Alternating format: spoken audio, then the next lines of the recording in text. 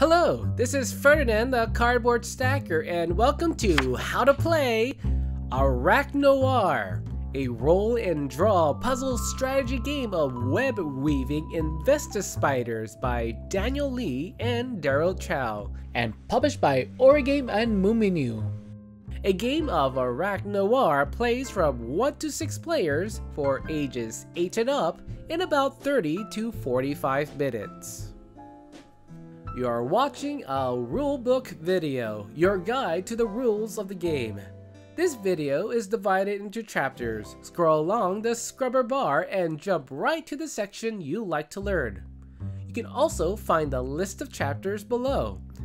If you have a question or something nice to say, put it in the comment section. It would be a wonderful and tremendous help if you can give this video a like and subscribe to the channel.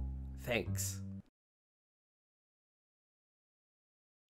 Let's go ahead and set up our game.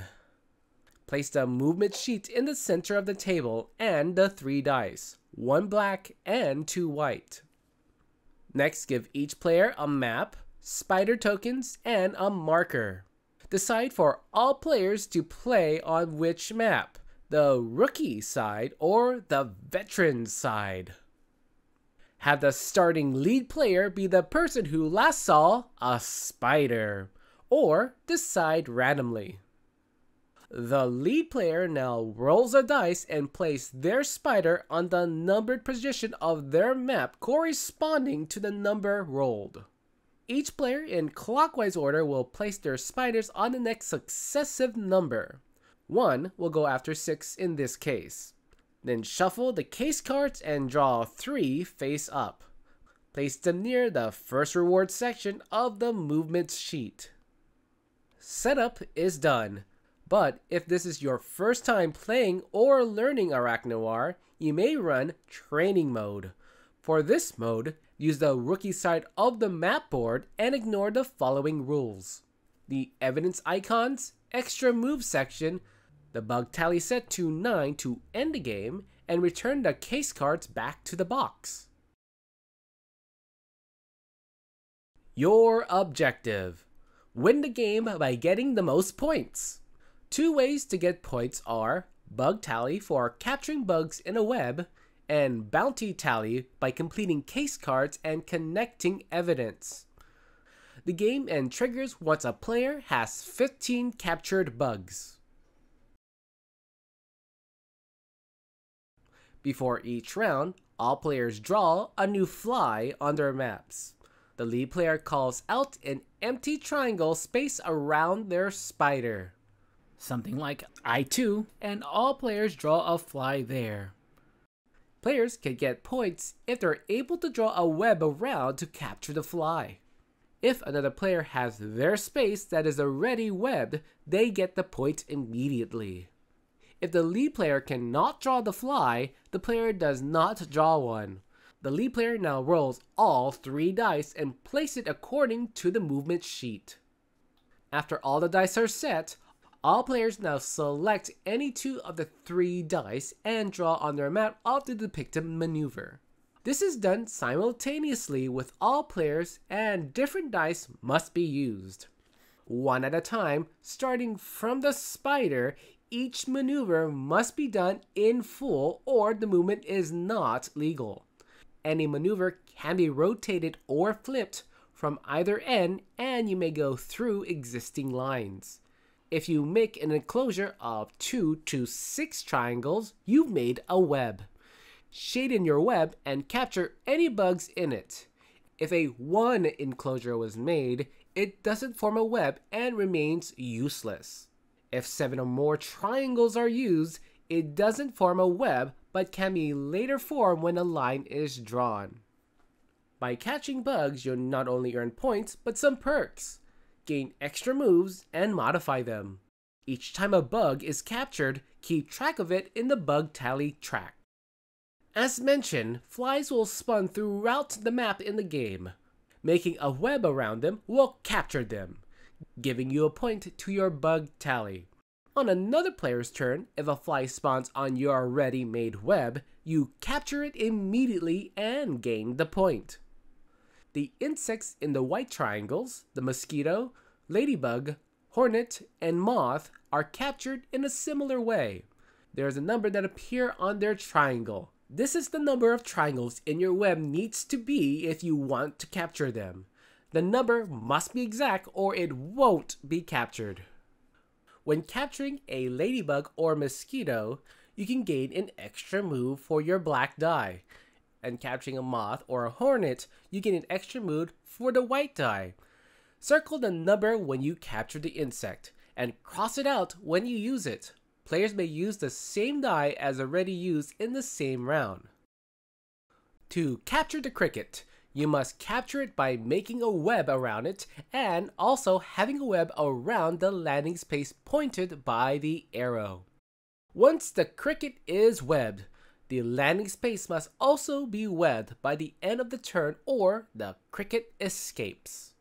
When a cricket is captured, it is worth 2 points on the bug tally, and it gives the Modify Move ability. This ability, when used, can modify any dice by 1. Dice wraps from 6 to 1 and 1 to 6. This ability is only applied to you and doesn't physically change the die. To capture the ant, the spider must land on it at the end of the maneuver.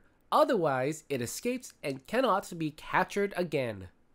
To capture the termite, the spider must use a maneuver to pass through them in the same direction of the arrow. If the spider moves in the wrong direction, the termite escapes and cannot be caught again. Bonus points can be gained in 2 ways. The first is connecting a line from matching evidence on the board. Achieving this will earn the player 2 points. The other way is completing case cards. There are 3 case cards in the game. All the case cards are available for all players to gain bonus points from, and they start on the first reward tier of the movement sheet. As players score the case cards, these will move down 1 tier each time. Case cards score at any points of the round when a player completes the requirement. The first tier awards 1 black die extra move and 2 bonus points. The next is just 2 bonus points. Then 1 white die extra move and 1 white point. And finally 1 bonus point. When multiple players complete the same case card on the same round, all players still receive the same award tier. When a reward has been received, tilt the card. Before a new round starts, any tilted cards are moved down to a lower tier and return upright. Just a few other notes on case cards. Case cards only move down at the beginning of a new round. Multiple players can score at the same tier later in the same round. Once a case card reaches to the end of the final tier, it doesn't go below any further. Case cards can be scored by the same player multiple times in different rounds. The round ends when all players have completed all their movement, including any extra movement. The new lead player will be the next player in clockwise order. Here are the steps to remind you what to do in the beginning of each new round. Check solve case cards. Change tiers as necessary. Lead player places a new fly and roll all 3 dice again. The game end triggers when at least one player has 15 bugs caught in their bug tally. They must announce when they do. The game concludes at the end of the final round and all scores are added up. 1 point is given for each mark on the bug tally and bounty tally.